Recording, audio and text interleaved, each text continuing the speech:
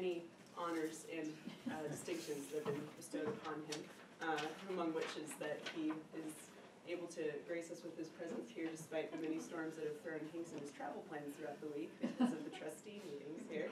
And the reason we're most excited to talk to him today is that one of these distinctions is as IFLA Honorary Fellow. And so we will be hearing him about that. And do you need any tech setup at all? We weren't sure, but I had a feeling that you didn't from the time of your No. Okay, I wish if I had a little more time I might have. Yes. No, I think I'm fine. No, I'm fine. Although if we could put the cups yes. down just because I can't. Well, that's probably a good idea. Thank you. I don't want to stand. That's it. Can everyone see? If I move this over, I don't know. Yeah, no, the cups are down real fine, I think. Well, thank you very much. I'm very happy to be able to have a chance to chat a little bit today about this. As she indicated, I have had quite a time because I was in ALA in Chicago and could not get back to Baltimore. I was straight to New York for a donor event and then on here, so I didn't have all the things together that I had initially planned to bring, but maybe that's just as well. So I thought I've been involved in IFLA for so long now, I could easily talk about this kind of off the top of my head. And I thought I would talk a little bit about what IFLA is, how it works, what it does, and then how you might be able to become involved or not. So IFLA started about 80 years or so ago. I went to my first IFLA meeting in 1989 in Paris for the first annual conference and have been to every one since then, so I haven't been doing this for a long time. And it's changed, though, dramatically, and all for the better, I think, as an organization. So I'll just tell you my little anecdote. I was at the Library of Congress. I went to my first meeting in 1989. IFLA was organized around various standing committees. So I happened at the time to be the chief of the loan division at the Library of Congress. So I went to the interlending, and there were 10, 12 white men there. I was one of the youngest by far of all the group. And at the time, they would begin every other year with the elections of officers. So I sat down, never having met a single one of these people, having no idea what would happen or how things actually worked. The first agenda item was the election of the chair. And they said, for chair, we shall elect Dr. Niggemann from Germany. Everyone applauded. They said, for secretary, we shall elect Mr. Tabb of the Library of Congress. And it suddenly realized, I think I just got elected. That was kind of the beginning. And I've been involved in one way or the other ever since then. So it really was a very strange experience.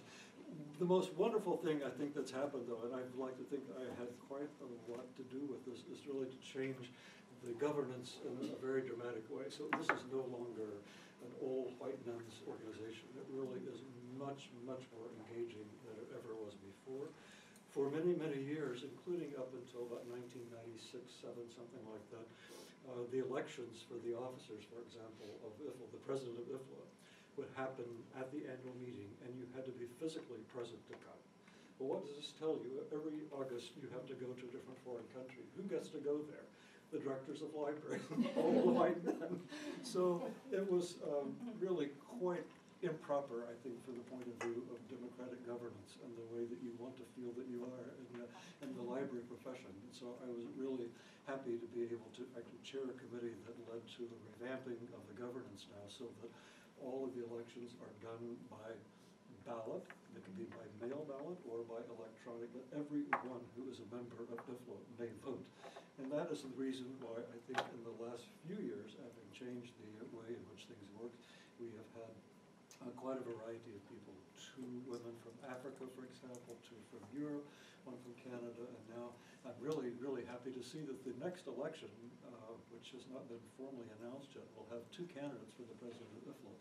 A Hispanic woman, who would be the first Spanish-speaking person to be elected the president of IFLA, and I'm very hopeful she's going to win, and a man from Egypt as well, so we would be the first Arabic-speaking person too. So very interesting to see how things have changed over time. I mention this because it's important to know that IFLA is an organization, as the name might imply, the International Federation of Library Associations.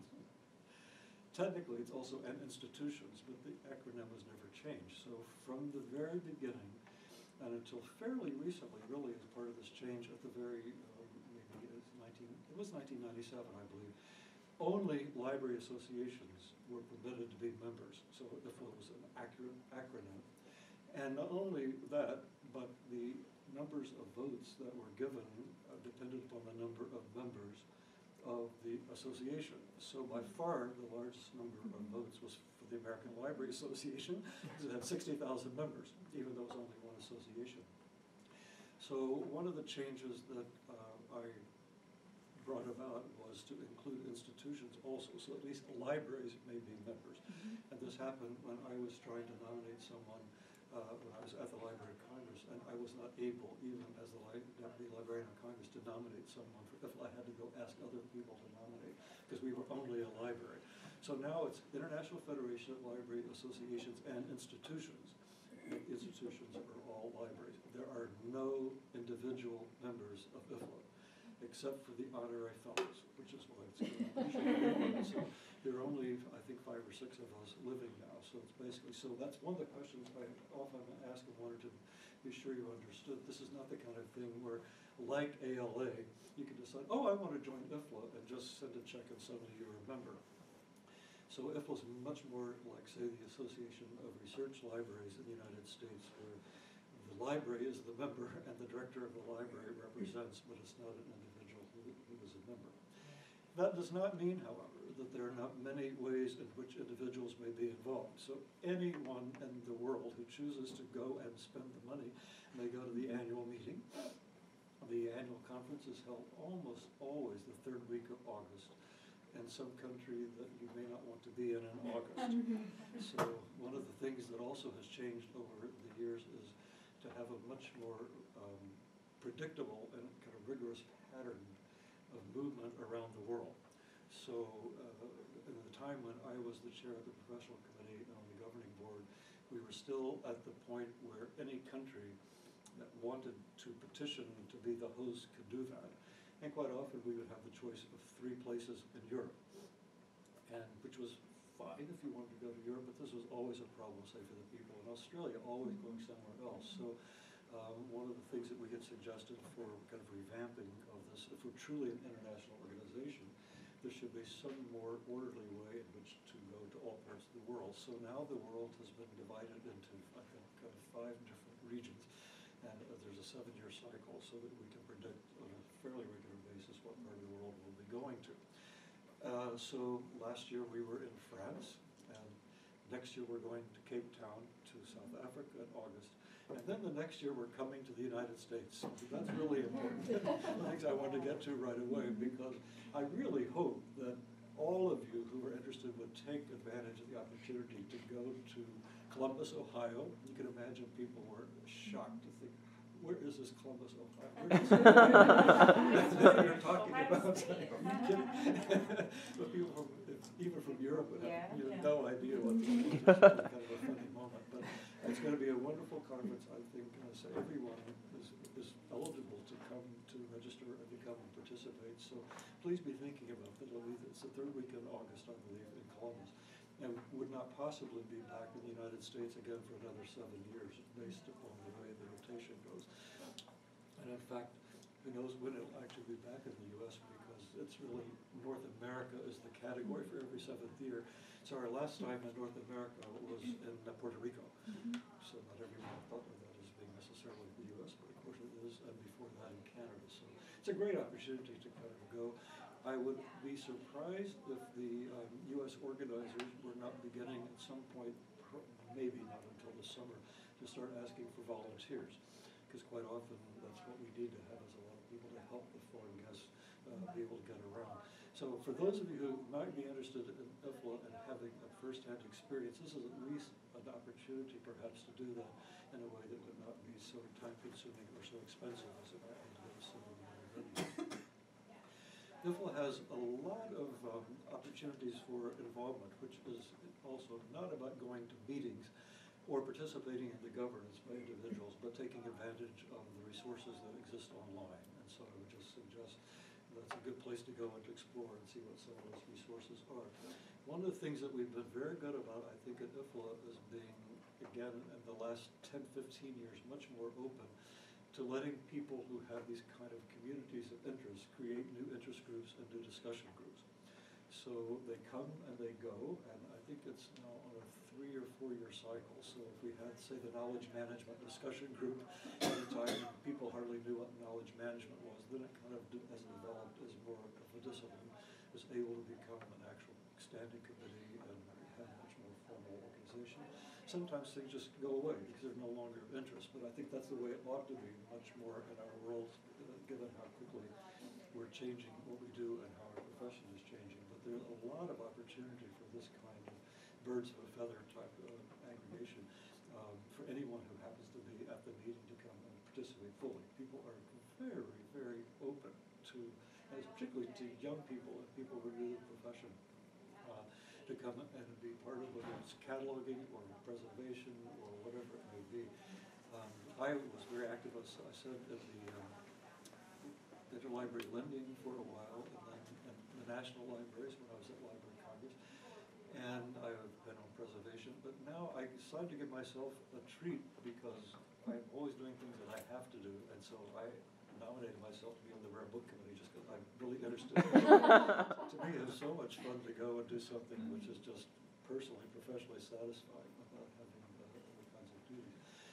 One of the most important things, though, that IFLA is able to do is to represent librarians internationally in venues that are extremely important. And so, again, I have to speak as a personal experience, but one of the things that we have been doing since 2003, when I went for the first time representing IFLA to the World Intellectual Property Organization in Geneva, which is the United Nations organization that is responsible for international copyright. I ran for president of IFLA in 2003, and the ballots came out 2 weeks after Bush invaded Iraq, and that was not a very propitious timing. So I was not elected president, but I was given this kind of consolation prize as chairing the Copyright Committee at IFLA, which was and remains one of only 2 committees that are for the whole of the association, as opposed to the small ones that do things like classification. And it was in that role that I first went to the World Intellectual Property Organization, where no librarians had ever been before.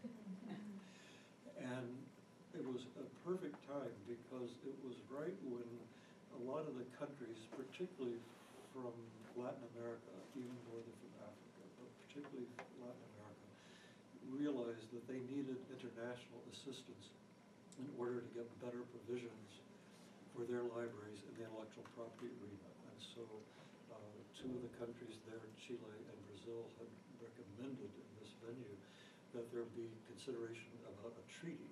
It would be an international treaty that would give certain provisions for libraries all around the world.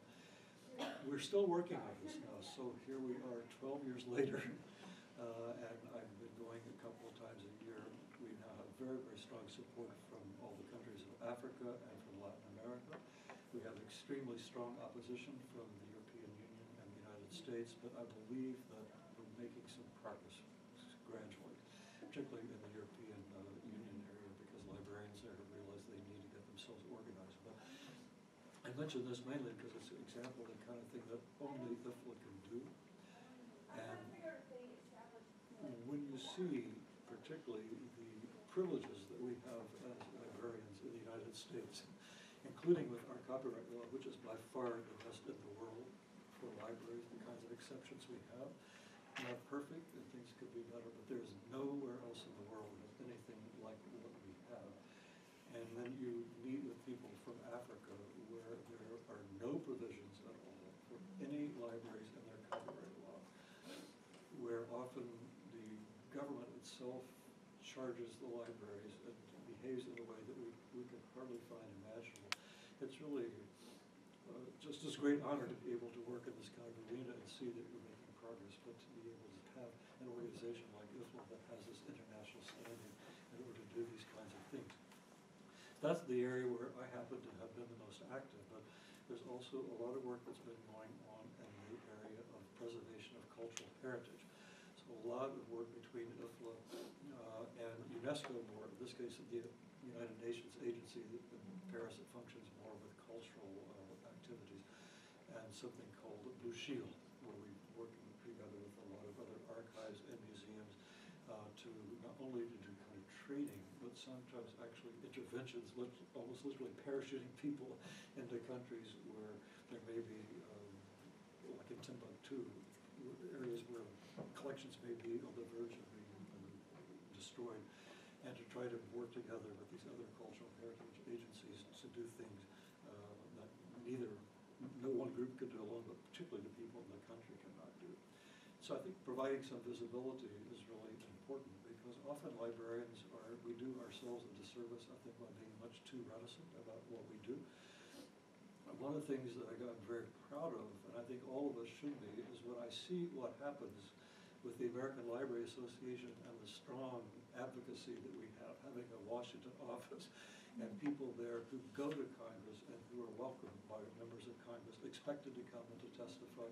There's really no other country that has anything quite like that. And so there's a direct relationship between the fact that we, as the librarians in the United States, have been willing to pay money to ALA that helps do that advocacy.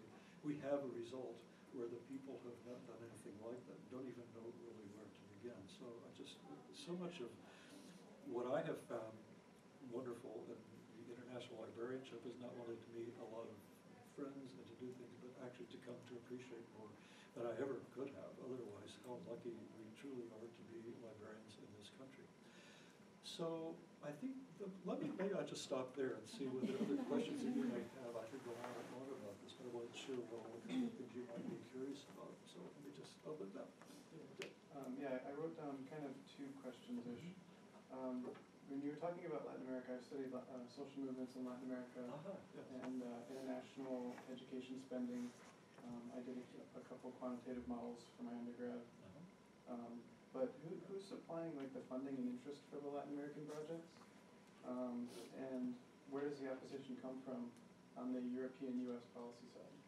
All right, so actually IFLA has been supplying some substantial part of the funding for the Latin American countries, but what we've been able to do much more than anything is to work very closely with the people in the government. So I have a call with people in the Brazilian Copyright Office about every other month, and so that's not really a question so much of fiscal resources, because their government representatives coming to the meetings in Geneva. What they need to know is what we want and how to describe that and how to give them background information such as data that will help them make the case that they want to be able to make. And one of the really wonderful things has been, again, I focus particularly on Brazil, is that the last two meetings of this Standing Committee on Copyright in Geneva, there have been Brazilian librarians who came for the first time, paid for by the Brazilian Library Association. One of the things that's a little bit frustrating to be in these kinds of environments is that the member states, the people who come from governments, are able to speak at any point when they raise their hand. Those of us who represent the non-governmental organizations aren't always permitted to speak at all, or if we are, it's always at the end, and sometimes it's like at 6 o'clock at night, theoretically the last hour when everyone else goes off to have a drink or whatever. We're permitted to make our statements for the record. So being able to have these connections with the member state people who get the microphone and have authority in that sense is really important. So what happened with the EU is really very exciting, because the last election that occurred there had some really major changes. The EU has been so annoying. I mean, it's really hard to be in the same room with these people who over the last couple of years will just say the same thing over and over. There is no international problem. There's no international problem. Whereas we have so many examples of things like interlibrary loan that is an international problem, and the movement of data and other kinds of things. But they just say it because that's what they want to say. And part of the reason that they've had that approach has been just the way in which the EU was organized. So they put all of copyright in the area of the EU called a digital market. So they were only thinking about copyright as an economic benefit and something for creators, Whereas, of course, we think of it in the US as being both. It's really about the public good as well as about the owners. And so we've been always trying to take the high road, that we're not opposed to publishers. We talk a lot about how much we spend, and that we're not even trying to reduce our costs. What we're trying to do is to be able to do more with the things we're already spending billions of dollars on. So we really always had the high road. And so, but it was really very exciting to me when this last EU election occurred. They reorganized themselves, and you have now even the commissioner from Germany who's responsible for the digital economy, talking about it both as digital society and digital economy, which is our way of talking about public good and the rights holders. I'm feeling a little bit more optimistic now that that may enable us to make some inroads there that we didn't have before. And we've also been working really, really hard to get our European colleagues to step forward. So at the last meeting, we had people from 7 different Europeans, 7 librarians from different countries who could talk about their own experience on the ground, say in Germany or in Poland. And of course, if I speak, no one from France cares what I say. They care what a French librarian says. The same way the Americans don't really care what a German librarian says, really. So having these different voices there, different accents. We've been trying always to bring people from Africa also through the Electronic Information for Libraries group, is beginning to have people kind of understand that there are problems that they can be solved and that aren't really at the expense of the owners, or to the degree they are, it's appropriate because of copyright being a public good. So that's part of my answer. One thing I didn't say too, though, again, that we're very, very lucky in the United States. I assume all of you have heard of the Institute of Museum and Library Services, IFLA. We are the only country, as far as I can tell, that actually has a government agency who has some responsibility for libraries, like IFLS. And so the general counsel of the IMLS is able to be a formal member of the U.S. delegation. So she speaks as U.S. I speak as IFLA. And she has been so supportive. It's hard for me to even really describe that. She doesn't always get her way either, because she's dealing with the Copyright Office, the Patent and Trademark Office, the White House, and so on. But having someone who represents the interests of libraries in her official government role be part of our delegation makes a very big difference. So people say, how did you make that happen? Well, it's just something that I didn't. It was 20 years ago when that agency was founded. Again, an example of how the U.S. has always treated the libraries well from the legislative and governance point of view. Let's speak of governance. So, IFLA, how many full-time staff in terms of administrative staff? Because when you become a director, you will be 100% the staff, right, during that period. But then, well, the IFLA staff, the IFLA headquarters is in The Hague. It actually is physically in the Royal Library of the Netherlands. That's where it physically sits, along with a lot of other library organizations that are all on the same floor there. Okay. The IFLA staff is really quite small. There are no more than a dozen or so people. It's really very, very small. It depends a lot on the volunteers, so it kind of organizes everyone else. But IFLA is really run by the people who do the various sections. So Rare Books is run by the Rare Book Librarian from the Getty right now, and every one of the 20 or so individual units is really run by the librarian who's elected every other year to be in charge of that. So IFLA really is more of a facilitator. They maintain the website and then a lot of the kind of documentation and listservs and things like that that they keep going, but more is just as moderators. But the conference, the money you receive from conference, who's taking care of that? The IFLA headquarters receives the funding, but a lot of that goes to support sending people to places like to Geneva from developing countries. Yes. Can you elaborate more on the efforts of like Blue Shield? Do you work with more developing countries? Blue Shield. Yes. Do you work with more developing countries, or do you work to like combat issues like in war zones with how like libraries are destructed, such as like during Iraqi Project Freedom, how everything was pretty much destroyed, like the National Library there? Yes, I know. Well, we actually sent some people from IFLA to Iraq 6 or 7 years ago as part of Blue Shield. Blue Shield works really as this kind of aggregation of the various organizations. So it may not always be someone from IFLA who will know, or a librarian, depending on what's happened. If the major problem is occurring more in the museum, it might be someone from Intercouncil on Museums, or it could be someone from the International Council of Archives. But the wonderful part about Blue Shield really is that it does bring those different cultural organizations together. And sometimes all three may send representatives, sometimes only one will do that, depending on the circumstance. But it's also not just sending people to deal with immediate problems, it's also trying to establish some standards as well, best practices. So sometimes they're sending people to talk about how do you actually organize a national archive for countries that may not really have done that before, or not done it well, or it's a new country that's being created. So it's really not just only about preservation and disaster recovery, but really about how better to organize collections. UNESCO is very difficult to deal with, though it's extremely bureaucratic, and so I think unlike the intellectual property organization that's much more business-like and much more transparent, so I'm happy actually to spend more time on the IFLA side. And of course UNESCO is a problem for us because the US comes in and out, in and out. We're out again. So there was a while we were there and welcome, and now they really don't want to see any Americans until we pay, which I don't think is going to happen anytime soon. Yes, sir. Thank you so much for coming. I received a scholarship last year to attend IFLA in Lyon, which was it was an amazing experience. But I was wondering if you could talk about both in your experience attending IFLAs and in the governance, like how you would recommend someone, a student or someone else who isn't associated with a large library institution who will fund a trip, like how you would suggest going about obtaining funding so we could participate in IFLA.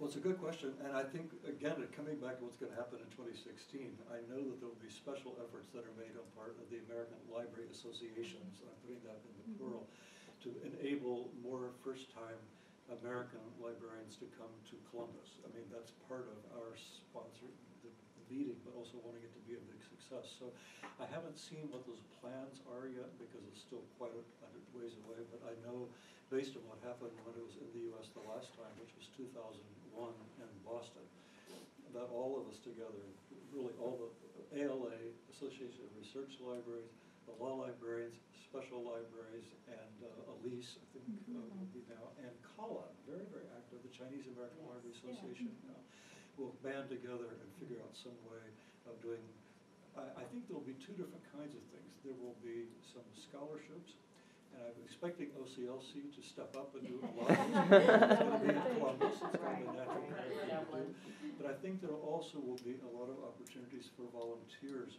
to come where you may not be able to get your full expenses, but would not have to pay the registration fee, which is not trivial. It's like $500 or $600. It's really quite, it's unfortunate. I think that it's gotten to be so expensive. So I really think for that year, we should be looking at to see what the possibilities are, but likely of two sorts, free and then this kind of subvented to come and work. It's a lot of fun. I mean, did you see that in Lyon? I mean, that was probably one of the best experiences of my life. It was amazing. And so you've had the experience, you know that even though you may not have been a member or there before, you can go and start talking at any one of these meetings. It's very open. Yeah, it's extremely, and I even sat on a business meeting for the linked data interest group, Yeah, right. which was amazing. There are no closed meetings at all. Everybody can go and sit on anything that they wish to have. So it's really kind of, it's unusual. And I'm expecting we'll have probably 6,000 or 7,000 people coming to a class. Once people figure out they can actually get there. Yeah, we had about 55,000 people when IFLA came to Boston. And a lot of our students, as well as, because I co-chaired the volunteers, of which we had 300. Yeah. And there were from people, mainly from this area, and their registration was free. And everybody got, who worked, they got a little souvenir, a shirt, and they were able to go. It's fun. The opening session was beautiful, every place, and the closing ceremonies too. Always. And I know that when I went in 2000 to Korea, that was in terms of being involved. Barbara Ford, past president of the American Library Association, and several other people said, we want to get a women information and libraries entity. And they say, and you do it, M. Claire, along with several other people from different parts of the world. And it's still going. It's called WILL. And we thought it was, and it probably will continue to go because the importance of librarians are usually women, but providing information. So there's so many opportunities, and every student here, you have access to 200 professional development funds and the $250. So there is money in the pot for you if you're here then. I ask you, I forgot to check to see whether is Simmons itself a member of IFLA? Okay. Yes. And do you know which sections you're a member of specifically? So We used to, it was continuing education, was an active area, and preservation because of Michelle's area. Right, yes. Too, that I can pick off the top of my head. The reason I'm mentioning that is IFLA has elections every other year, and so any member like Simmons would be able to nominate and vote for the president and the members of the governing board. But for nominating people to be on these groups like interlending or preservation or cataloging and so on, you have to be a member of that particular section. Right. But I'm getting ready to nominate people for the 6 sections that Hopkins is a member of, for example. And I would just ask if I would nominate someone from Wales, for example, to be on the rare book, which I'm happy to do because I wasn't nominating anyone else. So that might be something else if anyone is really interested in getting more engaged in standing committees, there's an opening for someone to do nominations. So. I just want to make it sort of a plug for Columbus. I didn't know IFLA was going to be in Columbus, but I'm going to be a national delegate to another international conference in Columbus in 2017, and we've started to look into housing. And compared to many other conference cities, it's very inexpensive. And also from Boston, it is drivable. I'm hoping I don't have to drive, but it is drivable. So it is, one of the more reasonable cities than, if you have to go to Chicago or places like that, which can be pretty expensive. So. Yeah, I went to Ohio State. It's a great college town. It's a good restaurant. But my question is, I'm one of the co-advisors for faculty advisor for the group. Along with Michelle Clunan. Yeah. Right. So we actually talked about as one of our activities, maybe sort of fundraising to support one of the students to go to IFLA, but we couldn't do it because of the South Africa. It's just too expensive for us to fundraising. But Columbus, Ohio is a possibility. Yeah. My question is actually going beyond IFLA. I have a lot of students, I actually advise a lot of international students. And I also have a lot of American students who are interested in actually pursuing a career as an international librarian, which is basically going to a different country and then work over there. Do you have any experience, knowledge, or advice of well, I do, pursuing and such a it's career? really troubling to me how difficult it is, and we're as bad in the United States, so it's very difficult. We tried several times at IFLA headquarters, for example, to hire an American librarian.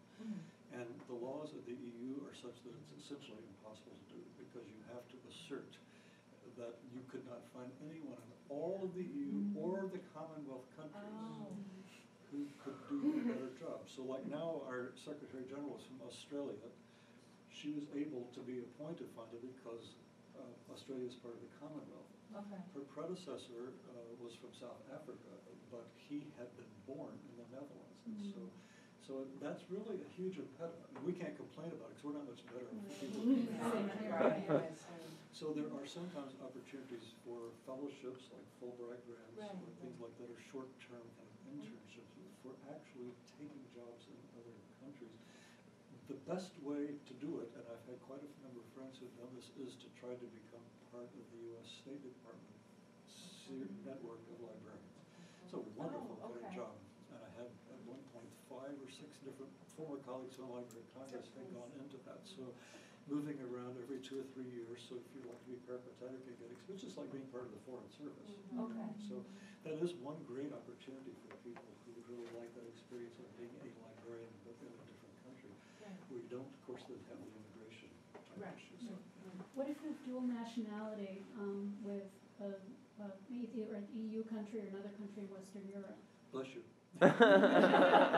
Congratulations. This one's not part of the EU, but I do have dual nationality. It really irritated me a lot because at one point we were trying to hire a copyright specialist at the IFLA headquarters, and there were two really just extraordinary people from the U.S. who applied, and who would have been so much better than the person we hired and then fired. It just was truly impossible because of particularly the Netherlands is even worse as part of the EU, but the kind of certifications you have to go through, it's just almost impossible. So, did you have a question? Yeah, I've got a question. I'm Faraj Al-Saidi. I came from Kuwait. And I just wonder, how can you evaluate the participation of the Middle East countries and institutions within IFLA? Do you think there is any involvement? Yes, they're very, very active. So I mentioned earlier, I know because I've been asked to second the nomination of the director of the Library of Alexandria to be the president of IFLA. I had the experience also last year of representing the IFLA Mid-East librarians at the first convention that they had of Arab librarians in Doha. And there is I should have glad you mentioned this. I forgot to say there are 4 different regional offices of IFLA. So there is a regional office of IFLA in the Library of Alexandria that serves all the Arabic-speaking countries. There's also one in Kenya and now it's in Mexico City for Latin America. And there's one other in Asia, I think is at the National Library in Tokyo. But so kind of people who are on the ground, and they actually are employees, no, it's Singapore, are employees of IFLA, but in those 4 different regions. But it was actually very exciting to go for the first time where the Arab-speaking librarians came together under IFLA auspices for their first meetings, just of librarians from that country. So it's one of the things that IFLA has talked about doing more of, but it's hard to organize both one big international annual meeting and also the regional one, unless you have, as we had in the case of the Library of Alexandria, enough money and strength there that they were able really to do a lot of the legwork themselves and organize it. That is part of the strong commitment that IFLA has. And there's a completely separate sections of IFLA for these different regions. So you could be like someone's a member of the classification section, or you could be a member of the Asian section too, which is a different kind of way of organizing. Some people do both.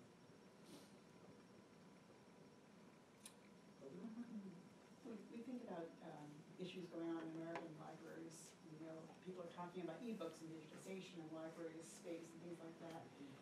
What do you think when the international groups get together in 2016? What do you think the big topics or trends are going to be?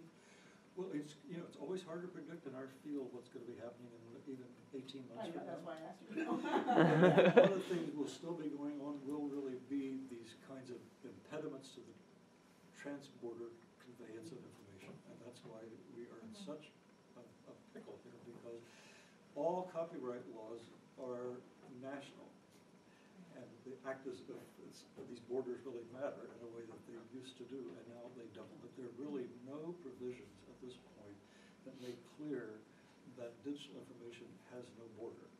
So we thought that, I didn't talk about this, but I worked very closely with the blind community. And so we were able, 2 years ago at a conference in Marrakesh, to get a treaty for the blind, which is something we were very, very supportive of through LIBOR. That took a very, very long time. Again, with the EU saying there's simply no problem. Right. There's just no problem. Even though the blind could easily document that only 5% of anything in print was accessible to people. And I think this is such a moral issue. It's not even, I mean, how could you argue that there are certain people in the world who by virtue of their disability should not have access to 95% of what you have? It was morally reprehensible. And finally, because of that, they had to capitulate. It just got to be too embarrassing to be resistant. And part of the problem for libraries now is that I think the owners, having been embarrassed and finally having to capitulate and give in just to the blind, so we're done with that now. There'll never be another treaty that's on the behalf of the user. So that's part of what we're fighting now. So that's really part of my concern. But at time, you just have to keep at it. And I remind everybody who gets tired of this, that the blind started talking in Geneva in 1985. And it took to 2012 for them to finally get their result. We started talking there in 2003, so from one point of view, we're just beginning. And that's the way I look at it. And just this, if you've got the right idea, you have the right on your side, you just have to keep going. And then you hope that something like the change in the EU will suddenly kind of be a breakthrough. You're ready, you've got supporters, and you can kind of build upon that. But not to get discouraged, it's kind of Perseverance and difficult. Yeah.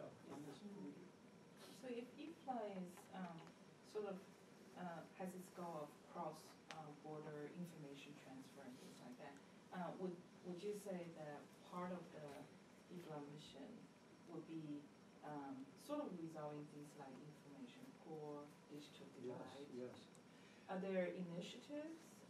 Well, there are many initiatives, but the one that's really, I think, the most important one is exactly what we're talking about in Geneva, with being able to get this right to lend books across borders, which we believe we have in the United States. But I will tell you that I spent about 2 months last year wrestling with Elsevier to get them to agree that in our own license that we had the right to do international lending, even though we have clear right under our copyright law. Yeah.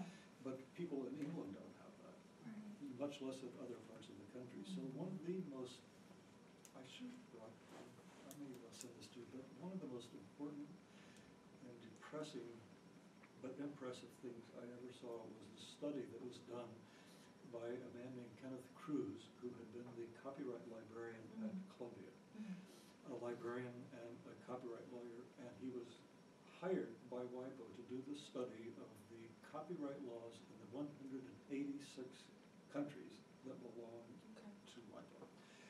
And he did this first study in 2008. He's just done an update. When he came to present, he put a map of the world up and had the countries colored that had provisions for libraries and no color for not. And all you had to do was take one look at this map of the globe and see that all the north had provisions, all the south not at all. So you look at Latin America and Africa, nothing. Literally almost nothing. Whereas everybody else had something, maybe not the best thing. And you look at that, you hear people talking about the north-south divide, but it didn't really ever have meaning to me in quite the way it did when I saw that so visibly displayed. And so this has enabled us to try to keep talking about this as a moral issue, which is really what access to information is. It's not a commercial thing, it's really the right to know and the right to communicate. And I think being able to have a detailed study like that was done by a lawyer, it's just simply a matter of fact. It wasn't any speculation. This part, you either had a law or you didn't. And he's now done this update, which shows almost no change at all 7 years later. So this is, again, part of the story that we're trying to tell.